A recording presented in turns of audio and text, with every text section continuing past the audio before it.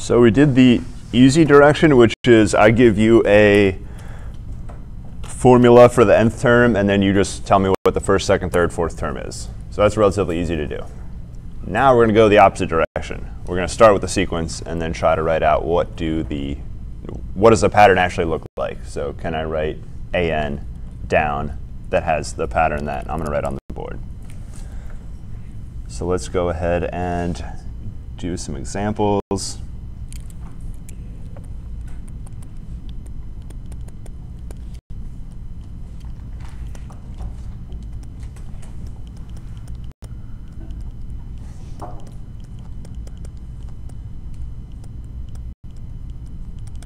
So that closed formula just means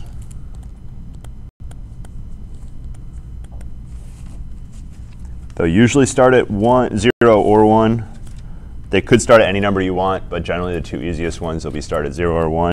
And then sometimes they go to some big n value, or they go all the way to infinity. So they don't always start at 1, but usually you'll start them at 0 or 1, and then they'll either go to a finite number or to infinity. So that's what a closed form. And then, of course, the hard part, really the main part, is writing down what in the world's an. So we'll start out easy.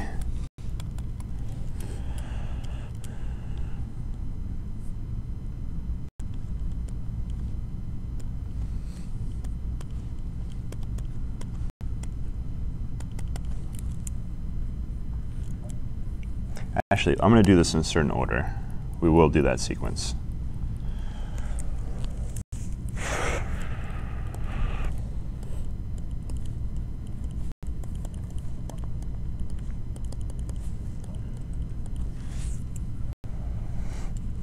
So how would you describe the pattern here?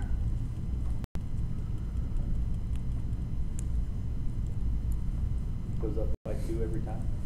Goes up by 2. So we add 2. So we call this an additive pattern. And one way you can write that, just think 5 to 7, you've got plus 2. 7 to 9, plus 2, etc., like that. So how in the world are we going to write down an? So let's just take a guess.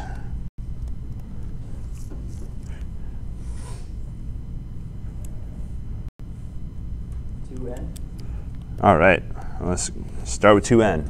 So what do we get when n is 1? What about when n is 2? 4, a 3, 6. I think I can say etc., etc. So what part do we have correct? What aspect of the pattern do we have correct? We're partially correct. The additive 2. So we got that additive pattern, the additive part of the pattern correct. What do we not have correct? We're not starting in the right spot. So what can I do so the 2 turns into a 5, the 4 turns into a 7? So I'm going to do what we call an offset. So instead of starting, I could write down we started at 2n plus 0. So I don't want to start at 0. I want to start at 3. Now there's a few ways to do this. I'll do it again in blue slightly differently. So if I do 2n plus 3, all the terms match up correctly. So we got the 5, 7, 9, etc. So this is what we call an additive pattern.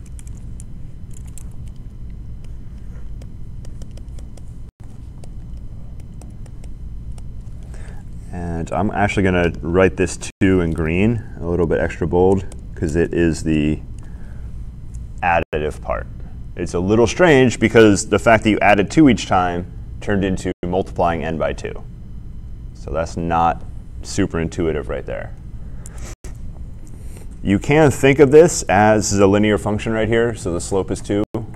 That means when you go over 1, you go up 2. And if you think about it like a linear function, over 1 up 2, over 1 up 2, it makes a lot more sense. So when n goes over 1, your y value jumps up by 2. So if you think about it that way, it makes a little bit more sense. And the offset is the vertical. You can think either the y-intercept or the vertical shift. So our number progression was too low, so we just pushed it up. So that's an. Now we need to write the closed form of this. So I need to write inside curly brackets 2n plus 3. That's the an. Now I have to decide start and finish. So n value starts at 1 the way we wrote it down. So we're OK with the start. What value is this going to end on? 101. Nope. So if we do 101, if I plug that in, I'll get 202 plus 3. So that'll be 205. So that would give me 101 terms. But because the pattern doesn't start at 1 and add 1 each time, I won't end at 101. How in the world do I actually figure out the endpoint? You subtract 3 and then divide by 2. So I could try to do some mental math. How can I use algebra to figure this out? 2n plus 3 equals 101. So there we go. Figure out, I'm going to set the an equal to the last term and then figure out what does n need to be to get there. So we're going to set, so we're doing the final additive pattern. We're finding the big N, the final value for n. Set 101 equal 2n plus 3, and now it's a really easy algebra problem. So we got 98, 2n, n equals 49. 49. And it's nice to guess and check. Just plug in 49. You got 98 plus 3 is 101. So that works out. So any questions in finding the n value? I will do my best to not make a mistake and give you something like 102. And then obviously that won't stop. That wouldn't be in this pattern. So if you see some mistake like that, you can come up and ask me on the midterm. Well, this will be on your next quiz. But I'll do my best to not make that mistake. All right, let's solve this a second way in the blue marker. What if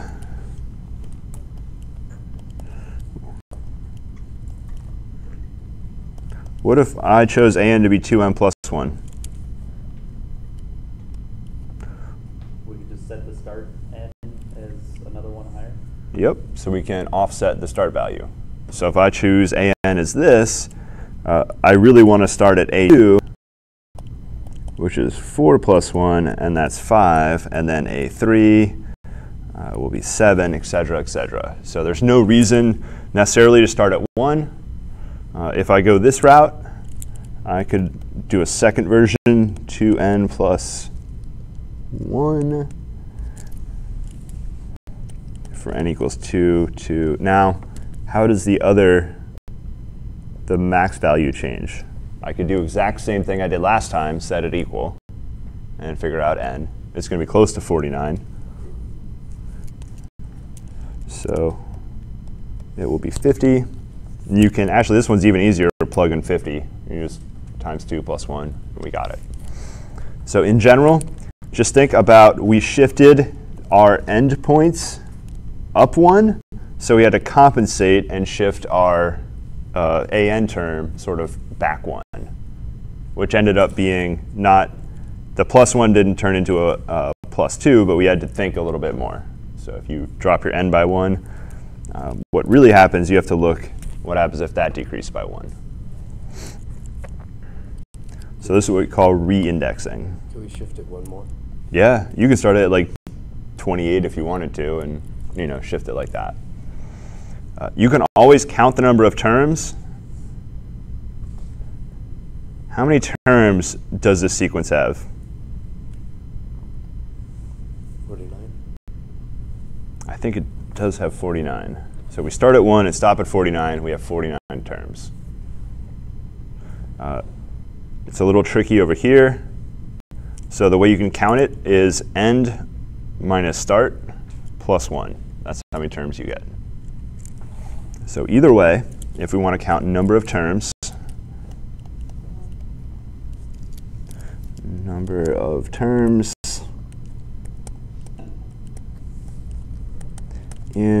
so just in general, n equals, we'll start it at a and stop it at b, is going to be b minus a plus 1. It's a little bit sneaky because when we normally count, we don't count the number we start with.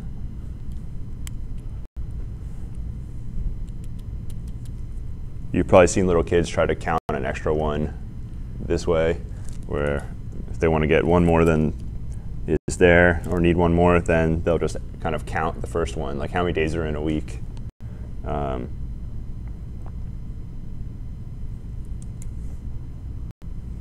It's not the best example.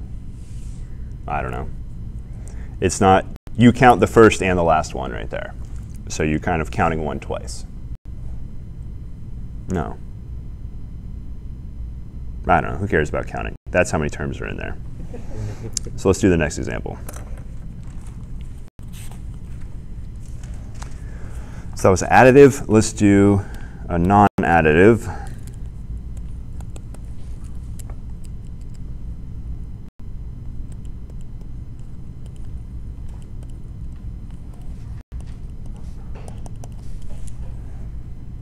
Not good multiples, so we'll just send this one to infinity. I don't have to worry about with some big power. I think the pattern is easiest to see from 1 to 3 to 9. So if you already see the pattern, that's great. Let's say that you don't see it. Let's try an additive pattern. Plus 2 doesn't work. So you see that's going to fail right there. What pattern is going on? Times 3. Times 3, so multiplicative pattern. So right here, we're going to multiply by 3, multiply by, maybe it's better, right? Multiply like this, multiply by 3.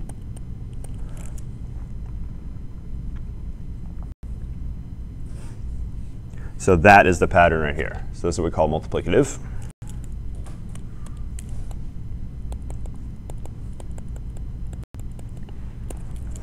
Now, when you see the word multiplicative, your brain might think, why don't we just go 3n? That's multiplying by 3. But this is for an additive pattern, is multiplying. It looks like multiplication. So a multiplication pattern, Powers. it's going to look like power. So I want another times 3 times 3 times 3. So it's going to be 3 to the n power. So when n goes up by 1, I don't want to add 3. I want to multiply by another 3. So when n goes up by 1, there's just times another 3. And if you just think the way it works, just like this right here. So every time n goes up by 1, it's 3 times more than the last time that you looked. All right, so that is what a multiplicative pattern looks like. Let's just naively take an to be 3 to the n and see what we get. So what is a1?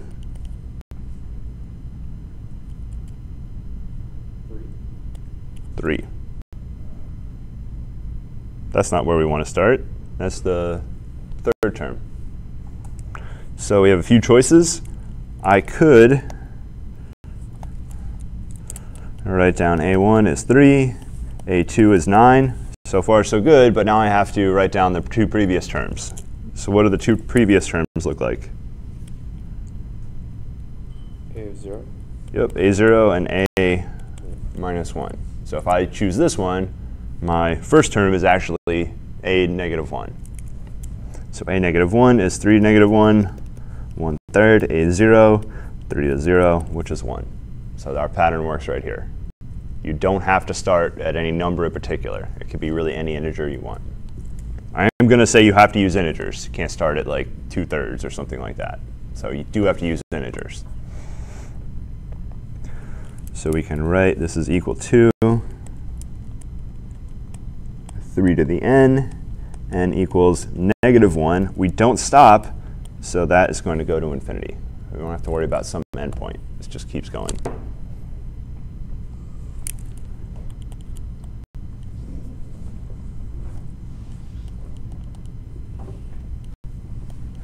So I want you to re-index this. So change the inside part so you can start at 0. So I want you to change the inside part so you can start at 0, and that gives you the same sequence.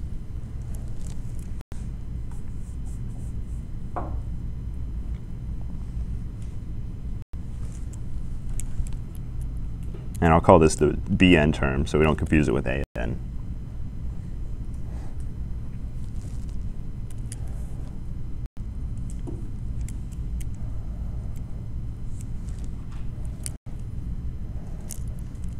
Anybody have a good bn? You want to share? 3 to the n over 3. That should work. All right, so 3 to the n over 3, also known as 3 to the n minus 1, like that. So what we're doing is we're increasing n by 1 in our index, so we need to compensate and unincrease it by 1 or decrease it by 1. So we did one thing here, so to compensate, we do the opposite. So that is the way to write it here, or you can write 3n over 3.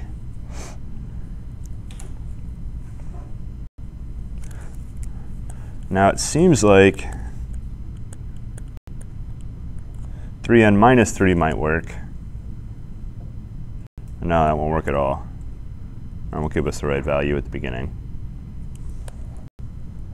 So you can try other stuff, but you want to make sure you try multiple n values. Don't just say, it works for n is 2, so it must work for all the rest. All right, so that is how to reindex. That's definitely a useful skill.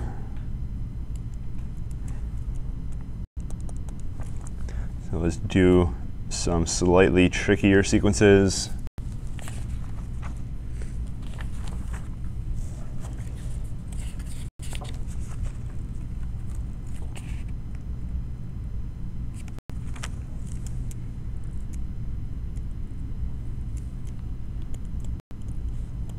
Minus 20, 5,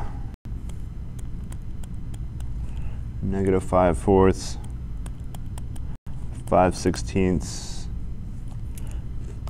and we'll actually stop this at negative 5/64.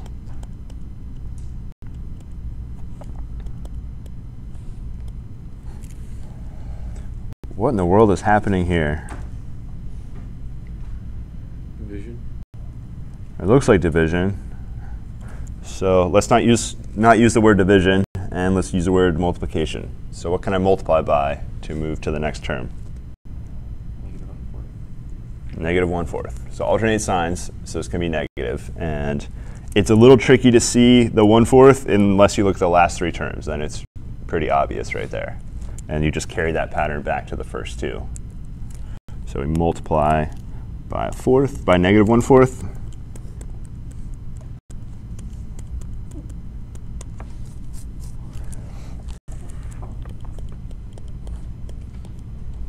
So the multiplicative pattern looks like negative 1/4 to the n power. So every time you move over, you get another times negative 1/4.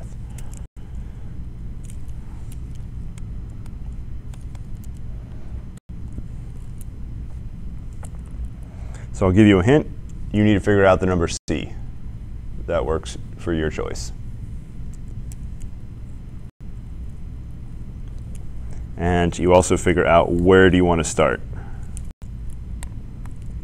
So I want you to figure out where should your sequence start and what number, depending on where you start, that'll change the number you put in for c. Either way, your pattern is negative 1/4 to the n power, no matter what.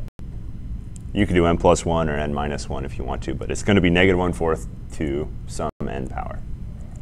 So see if you can write out this sequence right here. And there's 5 terms, so I can tell whatever I put down here, it's going to be that number plus 4 at the top.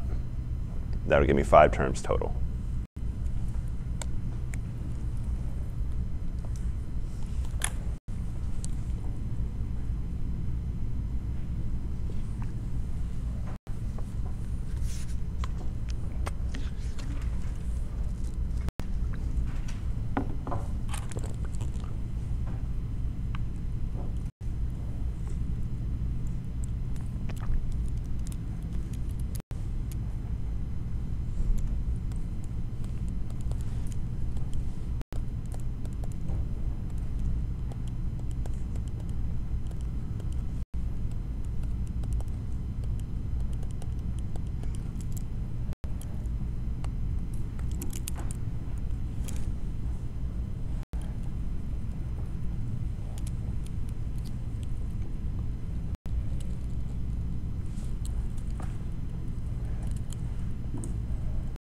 So if I choose to start at 0, that means my C value would have to be 20 right there. So if I choose to start at 0, my C value would have to be 20.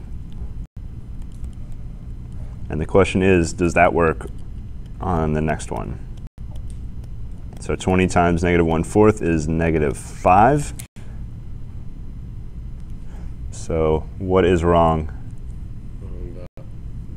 You have a negative where you should have positive. Yep, so I need to swap these signs. So instead of using 20 for C, I'll go with negative 20. So negative 20 times negative 1/4 is positive 5, and negative 20 times 1/16 is negative 5/4. And if I go 2 more terms, I'll get 5/16, and negative 5/64. So if I go with this pattern, I go start at 0, go up to 4.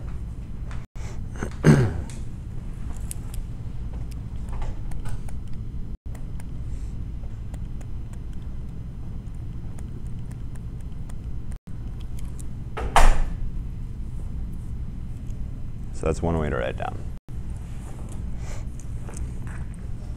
Anybody else write a different one? Some of you must start at 1 or 2. 80 times negative 1/4 to the power of n from n equals 1 to 5. 1, 2, 5. So I can see right away the same number of terms. So he's got 5 terms. So that's correct. And we just got to plug in 1. So 80 times negative 1/4 is negative 20. And on this one, I don't have to check much more because I got the alternating sign part, and I see that it's going to go multiply by negative 1/4 every time. So there are other ways to write it down. You could even start at negative 1 or negative 2. So there's another multiplicative pattern.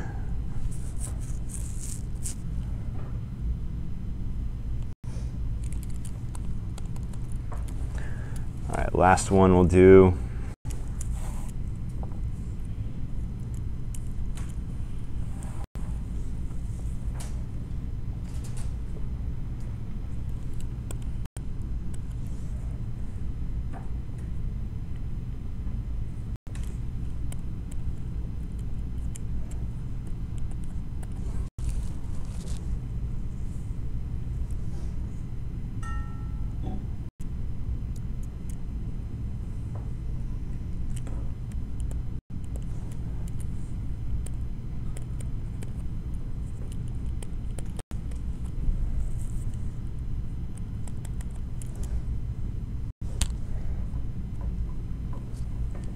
So this one's legitimately tricky. Those numbers look close to numbers we looked at for factorial. Hopefully I did that right in my head. Except those factorial numbers, what was different about that progression?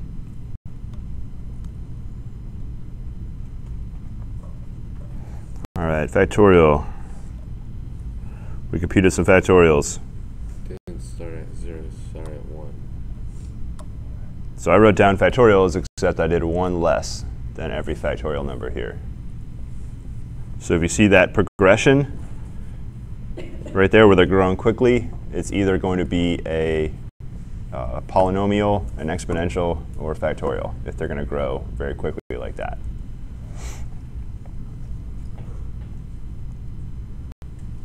So underneath it, what I'm going to do is write down the same numbers except 1 more.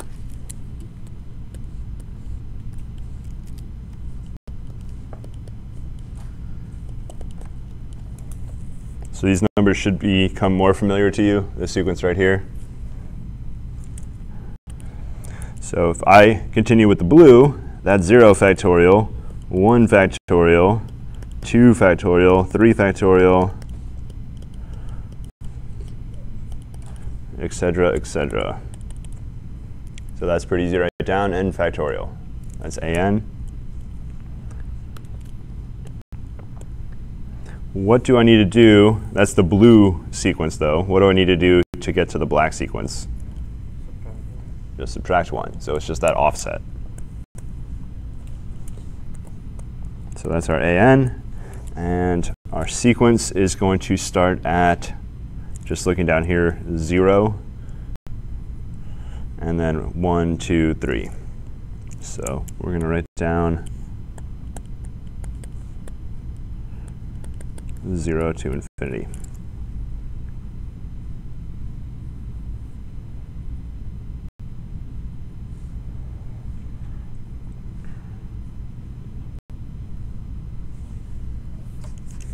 For not our next quiz, but the quiz after, will we have to be able to recognize factorials? Yeah. Okay. You don't need to remember numbers past this for factorials. Like, I don't know what I mean, I can figure out the one after 720 if I do a long multiplication or whatever they call that, but I don't really feel like doing it. But I certainly could figure out the next 10 terms if I wanted to. So now we'll talk about convergence and divergence of sequences.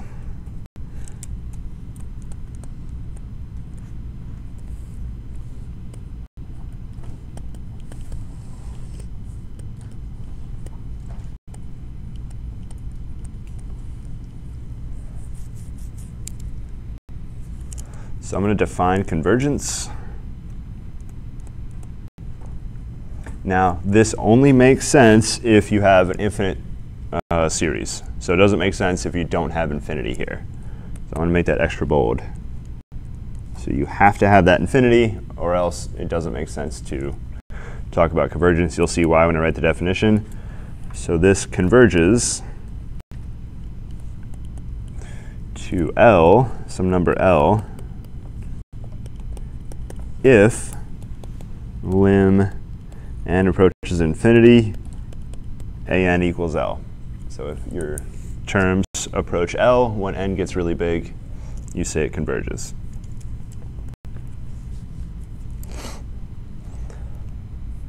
So the way we're going to say define not divergence is not convergence. So the series diverges if it does not converge.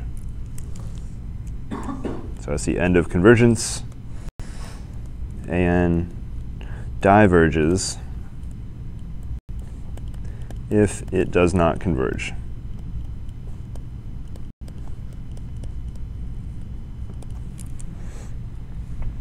So why do I not write down some n equals something down here?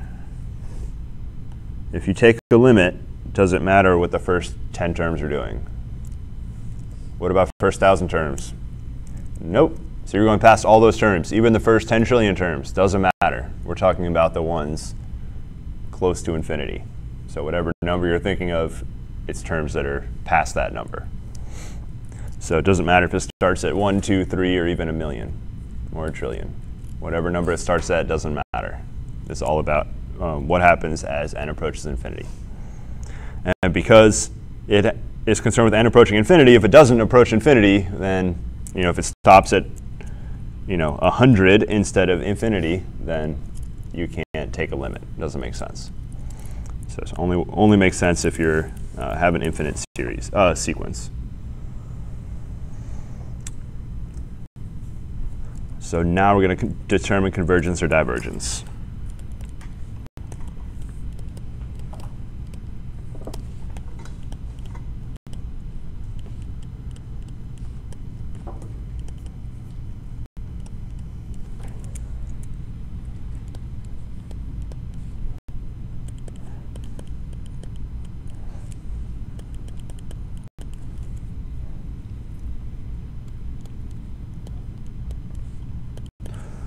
So first is -1 to the n times 1 over n. The second is just -1 to the n. And the third series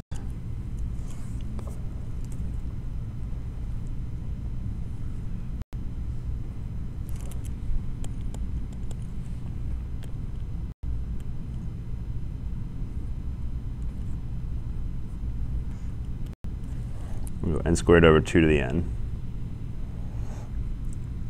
So some of these you may have to use L'Hopital's rule. Some of them, maybe not. So I want you to take 3 limits here and see what you get.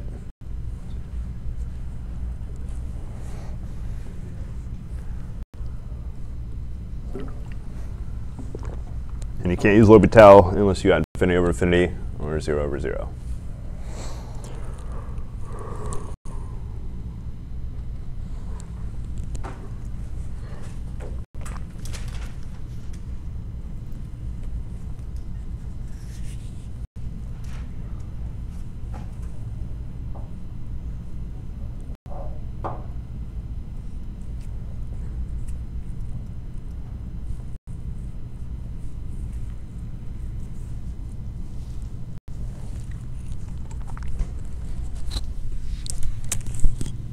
Some of these are more tricky than they appear.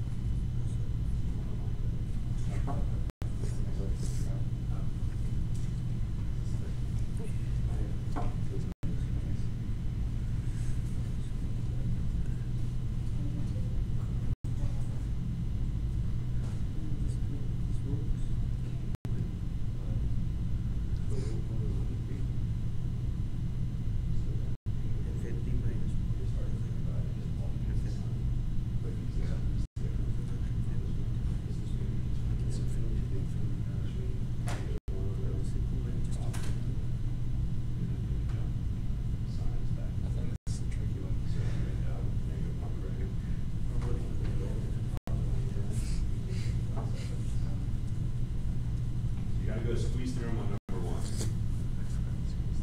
between negative 1 over n and positive 1 over n. So if you squeeze it this way, if you approach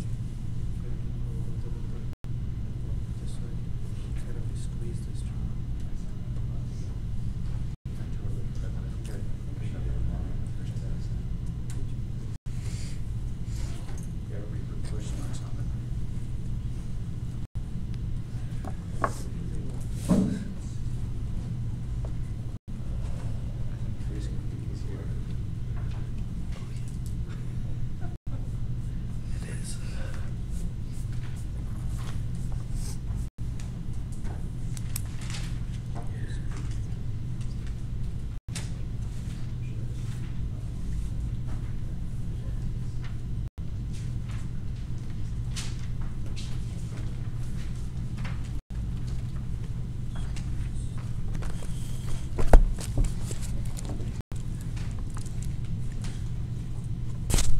So number 2 is probably the easiest up here.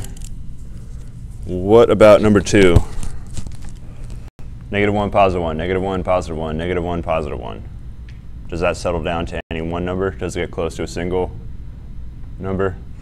Nope. If you choose positive 1, it's still going to hit negative 1 repeatedly.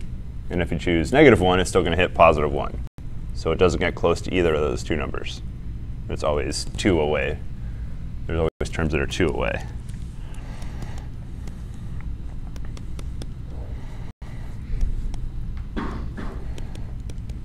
So this does not exist.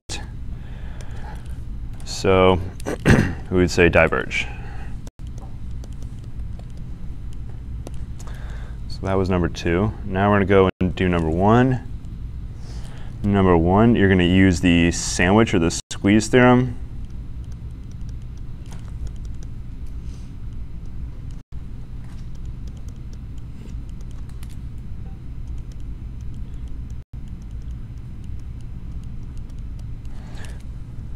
So we're going to squeeze -1 to the n times 1 over n. So that looks like 1 over n, except sometimes negative, sometimes positive.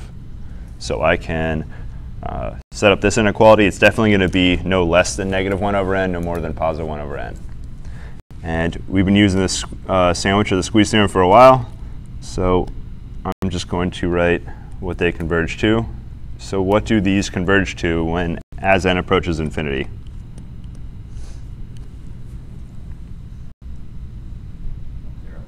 So it'll be 0, or -0, but still 0, and 0.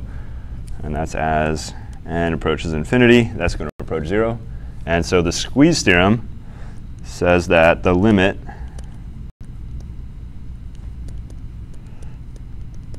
has to be squeezed between these two limit values. So that's the sandwich or the squeeze theorem. So you got two outside functions that are nice and converge, and you can say your inside function has to converge to a number that's squeezed or sandwiched between those two values. All right, our last, so what does that mean? The limit is 0, and so it converges. So you can say lim n approaches infinity equals 0, so it converges. Converge, diverge. And any sandwich theorem questions?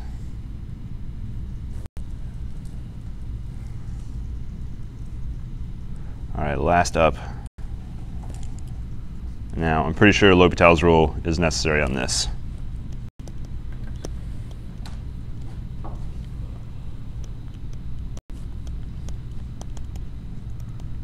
So infinity over infinity, use L'Hopital's rule. N squared derivative is 2n. 2 to the n derivative is that 2 to the n times ln 2. Is that right? Somebody remembers their derivatives? I think it is. I think the antiderivative is where you divide by the ln 2. Is it ln 2n? Well, you got the 2 to the n times the ln 2. So the 2's cancel. Whoa. Well, that's a really nice way to cancel. Well, they don't cancel like that. That could reduce 1. It could actually, if you cancel it, that's how it would look. But I don't recommend doing that. It is how it works, the way I just wrote it, but that's very fancy. So let's take out that constant, which is 2 over ln 2 times lim n approaches infinity. And we're left with n over 2 to the n, which of course is infinity over infinity. So we use L'Hopital's rule a second time. However, this time, our derivative in the numerator is very nice. Derivative of n is a 1, and denominator 2 to the n times ln 2. And now we can see taking the limit is going to be 1 over infinity, which is 0. So this is going to converge to 0.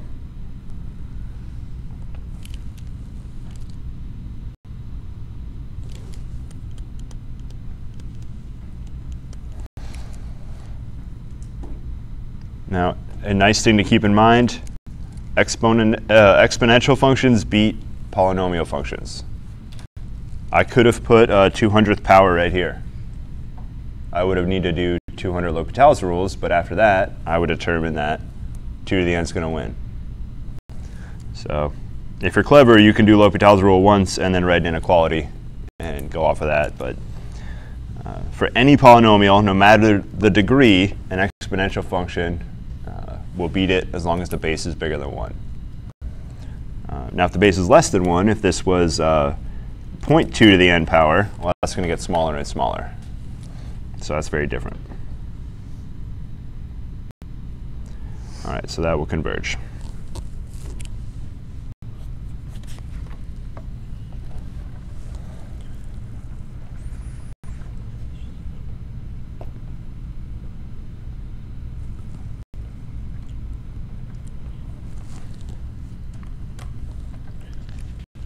So if you need to look back at the sandwich theorem, go for it. It's back in when we did limits, somewhere in chapter 2.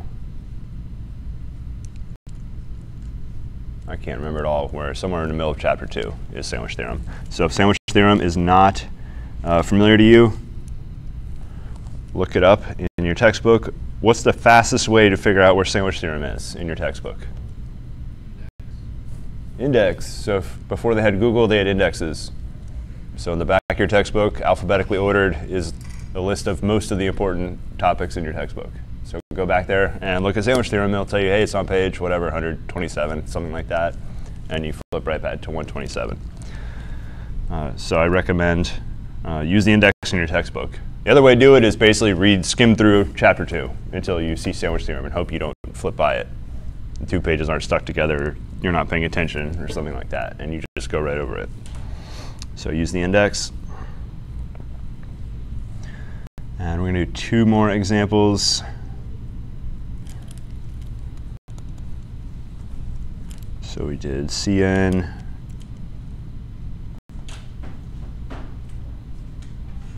We'll do Kn.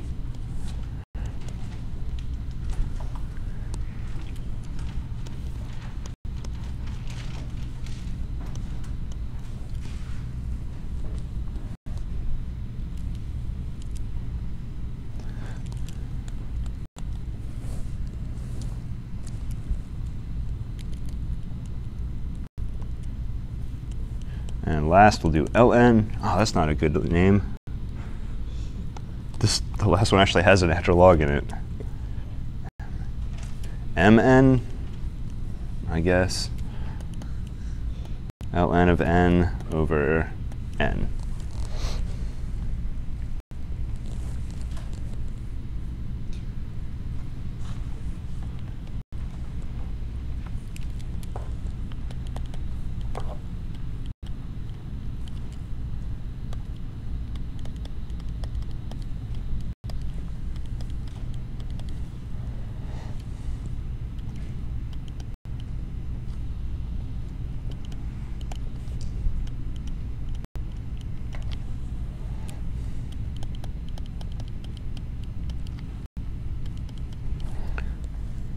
What did I do on this first step here?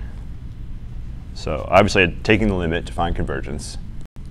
What did I do to go across this equal sign?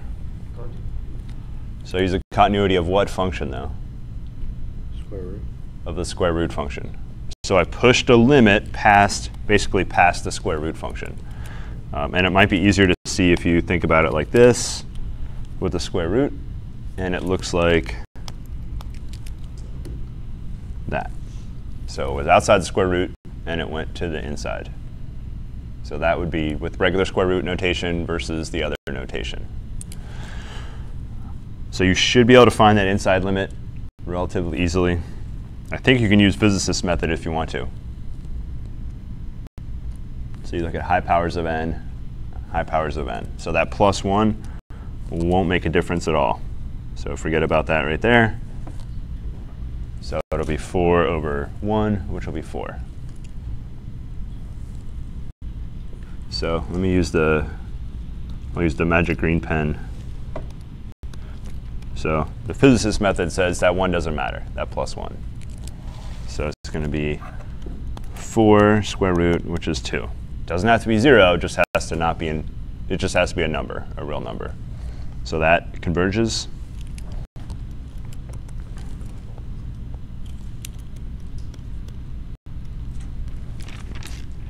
All right, last one. So you can do L'Hopital's rule in 30 seconds.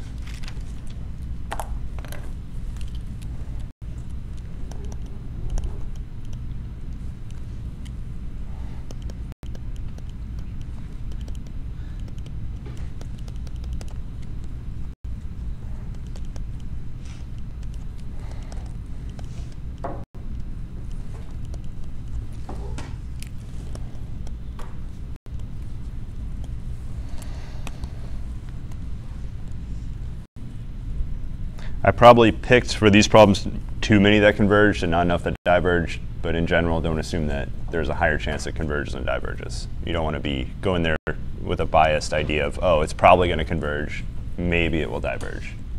So just don't go in thinking it's probably going to do one or the other. Now, when you look at it, something like this, I can see natural log is going to grow slower than n.